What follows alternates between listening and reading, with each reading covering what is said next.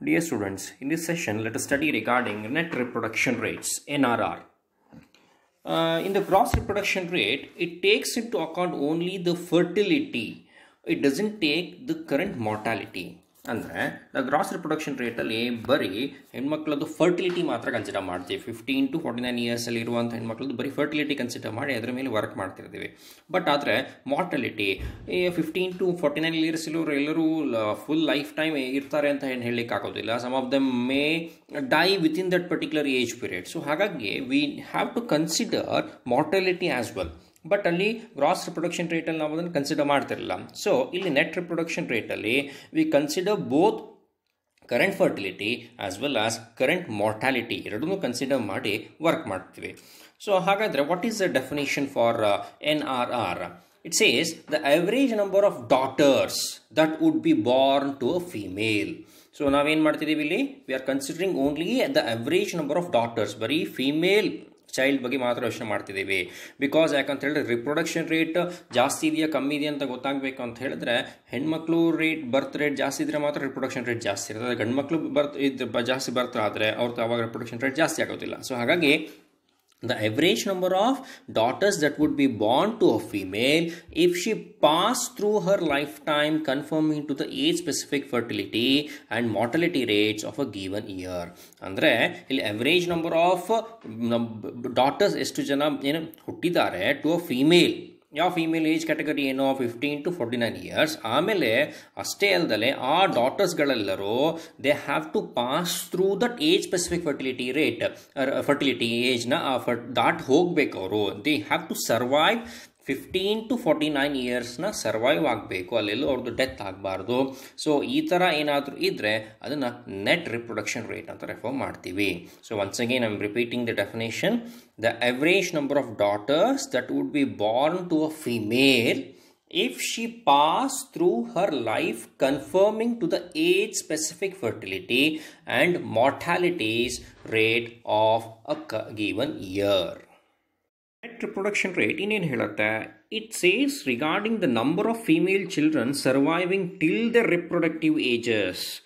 ಇವಾಗ ಹುಟ್ಟಿರುವಂಥ ಹೆಣ್ಣು ಮಕ್ಕಳುಗಳು ನಮ್ಮ average number of girl child ಏನು ಹುಟ್ಟಿದ್ದಾರೆ ಅವರ ರಿಪ್ರೊಡಕ್ಟಿವ್ ಏಜ್ನ ಕಂಪ್ಲೀಟ್ ಮಾಡೋ ತನಕನೂ ಜೀವಾಗಿರ್ತಾರೆ, ಬದುಕಿರ್ತಾರೆ ಅಂತ ಇಂಡಿಕೇಟ್ ಮಾಡ್ತದೆ. ನಾಟ್ ಓನ್ಲಿ ದಿಸ್, ನೆಕ್ಸ್ಟ್ ಏನು ಇನ್ನೊಂದು ಇಂಪಾರ್ಟೆಂಟ್ ನೀವು ವಿಷಯ ತಿಳ್ಕೊಳ್ಬೇಕಂದ್ರೆ NRR can not exceed GRR. ಯಾಕೆ? ವಾಟ್ ಇಸ್ ದ ರೀಸನ್ ಅಂತ ಹೇಳಿದ್ರೆ we take in to account mortality rate ತೊಗೊಂಡಿದ್ದೀವಿ. ಬಟ್ ಆದರೆ GRR ಏನು ಮಾಡಿದ್ದೀವಿ ನಾವು? ಹುಟ್ಟಿರುವಂಥ ಹೆಣ್ಣುಮಕ್ಳುಗಳು 15 to 49 ಇಯರ್ಸ್ನ ದಾಟ್ ಹೋಗ್ತಾರೆ ಅಂತ ನಾವು ಅಸಂಪ್ಷನ್ ಮಾಡ್ಕೊಂಡ್ಬಿಟ್ಟಿದ್ವಿ, ಎಲ್ಲೂ ಸಾಯೋದಿಲ್ಲ ಅವರು ಅಂತ ಅಂದ್ಕೊಂಡಿದ್ವಿ.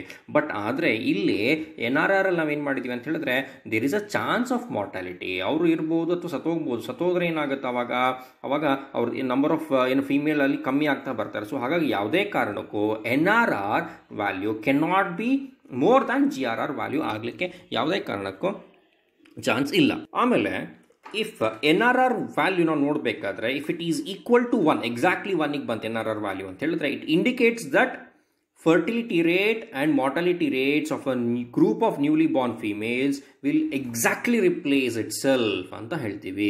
ಅಂದರೆ NRR value exactly equal to 1 ಬಂದಿದೆ ಅಂತ ಹೇಳಿದ್ರೆ ಇವಾಗಿರುವಂಥ ಗ್ರೂಪ್ ಆಫ್ ಏನು ಹೆಣ್ಮಕ್ಳುಗಳು ಹುಟ್ಟಿದ್ದಾರೆ ಎಕ್ಸಾಕ್ಟಾಗಿ ಅವರು ನೆಕ್ಸ್ಟ್ ಜನ್ರೇಷನ್ನ ರಿಪ್ಲೇಸ್ ಮಾಡ್ತಾರೆ ಅಂತ ಇಂಡಿಕೇಟ್ ಮಾಡ್ತೀವಿ. ಯಾಕಂತ ಹೇಳಿದ್ರೆ ಅಲ್ಲಿ ನಾವು ಮಾರ್ಟಾಲಿಟಿನೂ ಕನ್ಸಿಡರ್ ಮಾಡಿದ್ದೀವಿ, ಆಮೇಲೆ ಫರ್ಟಿಲಿಟಿ ಕೂಡ ಕನ್ಸಿಡರ್ ಮಾಡಿದ್ವಿ. ಆಮೇಲೆ ನೆಕ್ಸ್ಟ್ ಇಫ್ NRR ಏನಾದರೂ ಲೆಸ್ ದ್ಯಾನ್ 1 ಇದೆ, ಬಿಲೋ 1 ಇದೆ ಅಂತ ಹೇಳಿದ್ರೆ it indicates that population decline ಆಗುತ್ತೆ ಅಂತ ಇಂಡಿಕೇಟ್ ಮಾಡುತ್ತೆ. ಅದೇ ಥರ ಇಫ್ NRR ಗ್ರೇಟರ್ ದ್ಯಾನ್ 1 ಇದೆ ಅಂತ ಹೇಳಿದ್ರೆ it indicates that there is a sure tendency that population will increase ಅಂತ ಇಂಡಿಕೇಟ್ ಮಾಡುತ್ತೆ. Next talking about the formula to find NRR is equivalent to I into summation where I value tends from 15 to 49 WSFR into S ಅಂತ ಹೇಳ್ತೀವಿ. This is the formula. ನೋಡಿ ಈ ಫಾರ್ಮುಲಾದಲ್ಲಿ ಏನು much difference ಏನು ಇಲ್ಲ. ಇಲ್ಲಿ ಫಾರ್ಮುಲಾದಲ್ಲಿ just we are multiplying everything with S ಇಂದ ನಾವು ಮಲ್ಟಿಪ್ಲಿಕೇಶನ್ ಮಾಡ್ತಾ ಇದ್ದೀವಿ. ಏನು ಎಸ್ ಅಂತ ಹೇಳಿದ್ರೆ ಸರ್ವೈವಲ್ ರೇಟ್ ಅಂತ ಹೇಳ್ತೀವಿ. ಅಂದರೆ ನಾವು GRR ಅಲ್ಲಿ ಒಂದು ಹುಟ್ಟಿರುವಂಥ ಮಗು ಹೆಣ್ಮಗು 15 to 49 ಇಯರ್ಸ್ ಒಳಗೆ ಇರುತ್ತೋ ಇರೋದಿಲ್ವೋ ಅದ್ರ ಬಗ್ಗೆ ನಾವೇನು ಕರೆಕ್ಟಾಗಿ ಮಾತಾಡ್ತಿಲ್ಲ ನಾವಲ್ಲಿ.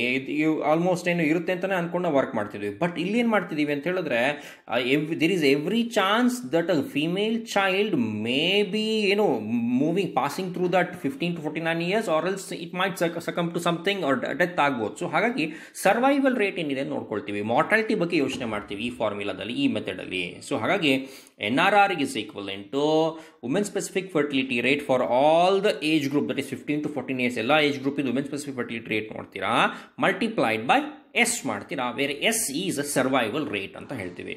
ಆಮೇಲೆ ವಾಟ್ ಈಸ್ I, ಸ್ಟಾರ್ಟಿಂಗ್ ಎಲ್ಲ I ಇಟ್ಕೊಂಡಿದ್ದೀರಾ. What is I as usually no that is a magnitude of the age class. Age class into for example 15 to 19 years ಇದೆ, ಅದೇ ಥರ 20 to 24 ಇಯರ್ಸ್ ಇದ್ದಾಗ ಅವಾಗ ಮ್ಯಾಗ್ನಿಟ್ಯೂಡ್ ಏನಾಯಿತು, ವಿಡ್ತ್ ಏನಾಯಿತು ಕ್ಲಾಸಿಂದು 5 ಆಯಿತು.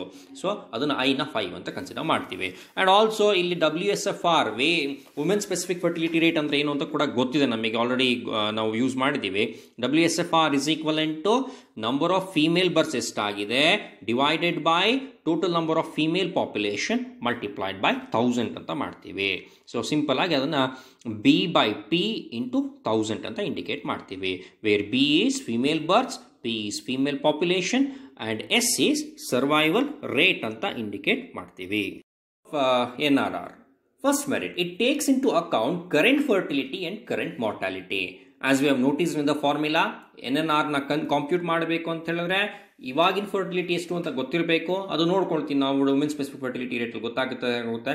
ಅದಾದ್ಮೇಲೆ ಕರೆಂಟ್ ಮಾರ್ಟಾಲಿಟಿ ಅಂತ ಹೇಳಿದ್ರೆ S, that is survival rate. ಒಂದು ಮಗು ಇರ್ತದೋ ಇಲ್ವಾ, ಫಾರ್ ಎಕ್ಸಾಂಪಲ್ ಎಸ್ ವ್ಯಾಲ್ಯೂ ಏನಾದ್ರು 0 ಬಂದ್ಬಿಡ್ತು ಅಂತ ಹೇಳಿ ಸತ್ತೋಗ್ಬಿಡುತ್ತೆ ಒಂದು ಮಗು ಅಂತ, ಅಥವಾ 1 ಅಥವಾ ನಿಯರ್ ಟು 1 ಇದೆ ಅಂತ ಹೇಳಿದ್ರೆ ದಿರ್ ಇಸ್ ಎವ್ರಿ ಚಾನ್ಸ್ ಈ ಪರ್ಟಿಕ್ಯುಲರ್ 15 to 49 ಇಯರ್ಸ್ ತನಕ ಬದುಕಿರ್ತದೆ ಅಂತ ಹೇಳಿ ನಾವು ಒಂದು ಇಟ್ಕೊಂಡಿರ್ತೇವೆ. ಸೊ ಹಾಗಾಗಿ here the NRR it takes in to account both current fertility and current mortality. Second merit ಅಂದರೆ it will show a tendency of increase R decrease in population. So ಮುಂಚೆ ಫಾರ್ಮುಲಾದಲ್ಲಿ ಏನು GRR ಅಲ್ಲಿ ಏನು ಅಂತ ಹೇಳಿದ್ರೆ ಪಾಪ್ಯುಲೇಷನ್ ಇನ್ಕ್ರೀಸ್ ಆಗೋದು decrease ಆಗೋದು ಹೇಳ್ತಾ ಇತ್ತು. ಬಟ್ ಆದರೆ ಒಂದು ಅಸಂಪ್ಷನ್ ಇಟ್ಕೊಳ್ತಿದ್ವಿ ಏನು ಅಂತ ಹೇಳಿದ್ರೆ ಅಲ್ಲಿ ಹುಟ್ಟಿರುವಂಥ ಎಲ್ಲ ಹೆಣ್ಮಕ್ಳುಗಳು 15 to 49 ಇಯರ್ಸ್ ಹಂಗೆ ಬದುಕಿರ್ತಾರೆ ಅಂತ ಅಂದ್ಕೊಂಡಿದ್ವಿ. ಬಟ್ ಅದು ತಪ್ಪಾಗ್ತದೆ, ಯಾಕಂತ ಹೇಳಿದ್ರೆ ಕರೆಂಟ್ ಮಾರ್ಟಾಲಿಟಿನ ನಾವು ಕನ್ಸಿಡರ್ ಮಾಡ್ತಿರ್ಲಿಲ್ಲ. ಬಟ್ ಇಲ್ಲಿ ತುಂಬ ನೀಟಾಗಿ ಇಂಡಿಕೇಟ್ ಮಾಡುತ್ತೆ weather there is an increase in the population ಅಥವಾ tendency to decrease in the population ಅಂತ ಇಂಡಿಕೇಟ್ ಮಾಡುತ್ತೆ. Next talking about demerits. The first demerit, it assumes constant rate of fertility. Fertility ಬಗ್ಗೆ ಮಾತಾಡ್ಬೇಕಾದ್ರೆ ಏನಂತ ಹೇಳ್ತೀವಿ, ಇಲ್ಲಿ ಕಾನ್ಸ್ಟೆಂಟ್ ಆಗಿದೆ ಅಂತ ಅನ್ಬೇಕಂದ್ರೆ ಎಲ್ಲ ಪ್ರತಿ ವುಮೆನ್ನಿಗೂ ನಾವು ಇದು ಫರ್ಟಿಲಿಟಿ ಬಗ್ಗೆ ನೋಡ್ತಾ ಇದ್ದೀವಿ, ಕಾನ್ಸ್ಟೆಂಟ್ ಆಗಿರುತ್ತೆ ಅಂತ ಅನ್ಕೊಂಡು ವರ್ಕ್ ಮಾಡ್ತಿದ್ದೀವಿ. ಬಟ್ ಇದು ಎಷ್ಟರ ಮಟ್ಟಿಗೆ ಕರೆಕ್ಟ್ ಅಂತ ಹೇಳಲಿಕ್ಕೆ ಆಗೋದಿಲ್ಲ ಇದು.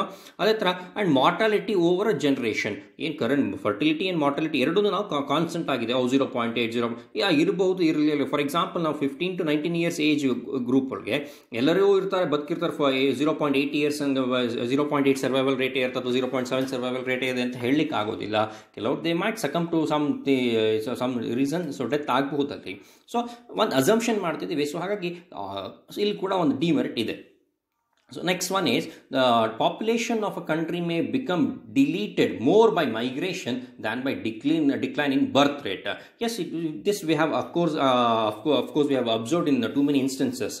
ಒಂದು ಪಾಪ್ಯುಲೇಷನ್ ಇರ್ತದೆ ಒಂದು ಕಂಟ್ರಿದು, ಮೇ ಬಿ ಬಿಕಾಸ್ ಆಫ್ ಫೆಮಿನ್ ಆಗಿರ್ಬೋದು, ಫ್ಲಡ್ ಆಗಿರ್ಬೋದು, ವಾರ್ ಆಗಿರ್ಬೋದು. ಈ ಸಿಚುವೇಶನ್ಸ್ ಏನಾಗುತ್ತೆ ಅಂತ ಹೇಳಿದ್ರೆ ಆ ಕಂಟ್ರಿನ ಬಿಟ್ಟು ಬೇರೆ ಕಡೆ ಹೋಗ್ಬಿಡ್ತಾರೆ, ಎಲ್ಲರೂ ಮೈಗ್ರೇಷನ್ ಮಾಡಿಬಿಡ್ತಾರೆ. So for example take the case of ಸಿರಿಯಾದಲ್ಲಿ ಏನಾಯ್ತು, ಎಲ್ಲ ಬಿಟ್ಟು ಅಲ್ಲಿಂದ ಬಿಟ್ಟು ತುಂಬ ತೊಂದರೆ ಇದೆ, ವಾರ್ ಇದೆ ಅಂತ ಹೇಳ್ಬಿಟ್ಟು ಎಲ್ಲ ಬೇರೆ ಕಡೆ ಯುರೋಪಿಯನ್ ಕಂಟ್ರೀಸ್ ಎಲ್ಲ ಬಂದರು, ಮೈಗ್ರೇಟ್ ಆಗ್ತಾರೆ. ಸೊ ಅವಾಗ ಆದಾಗ ಏನಾಗುತ್ತೆ, ಆ ದೇಶದ್ದು ಸಿರಿಯಾ ದೇಶದ ಏನಾಯ್ತು, ಅಲ್ಲಿಗೆ ಅಲ್ಲಿರುವಂಥ ಫೀಮೇಲ್ ಪಾಪ್ಯುಲೇಷನ್ ಕಮ್ಮಿ ಆಯಿತು, ಫೀಮೇಲ್ ಬರ್ತ್ ಕಮ್ಮಿ ಆಯಿತು. ಸೊ ಆಗೇನಾಗುತ್ತೆ, ಪಾಪ್ಯುಲೇಷನ್ ಆಬ್ವಿಯಸ್ಲಿ ಡಿಕ್ಲೈನ್ ಆಗ್ತಾ ಹೋಗುತ್ತೆ. ಸೊ ಹಾಗಾಗಿ ನೀವು ಒಂದು ಪಾಪ್ಯುಲೇಷನ್ ಇನ್ಕ್ರೀಸ್ ಆಗುತ್ತೋ ಅಥವಾ ಡಿಕ್ರೀಸ್ ಆಗುತ್ತೋ ಅಂತ ಇಂಡಿಕೇಟ್ ಮಾಡಲಿಕ್ಕೆ ಓನ್ಲಿ ನೀವು ಸರ್ವೈವಲ್ ರೇಟ್ ಮೇಲೆ ನೋಡ್ಕೊಂಡು ಕೂತ್ಕೊಳ್ಲಿಕ್ಕೆ ಆಗೋದಿಲ್ಲ.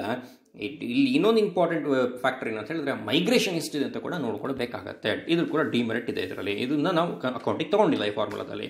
Next third one is it cannot be use for forecasting future population changes. That's of course true. So ನಾವು ಹೇಳಿದಾಗೆ ಇನ್ ಕೇಸ್ ನಾವು ಪಾಪ್ಯುಲೇಷನಿಗೆ ತುಂಬ ಜನ ಬಂದು ಸೇರ್ಕೊಳ್ಬೋದು ನಮ್ಮ ಇದಕ್ಕೆ ಪಾಪ್ಯುಲೇಷನ್, ಅಥವಾ ಇಲ್ಲಿಂದ ಬಿಟ್ಟು ಹೋಗ್ಬೋದು. ಸೊ ಹಾಗಾಗಿ ಇದು ಕರೆಕ್ಟಾಗಿ ಒಂದು ಟ್ರೂ ಪಿಕ್ಚರ್ನ ಕೊಡಲಿಕ್ಕೆ ಸಾಧ್ಯ ಇಲ್ಲ, ಆನ್ ಎನ್ ಎವರೇಜ್ ಹೇಳಲಿಕ್ಕೆ ಆಗ್ತದೆ ಅಷ್ಟೇ. So these are the merits and demerits with respect to NRR.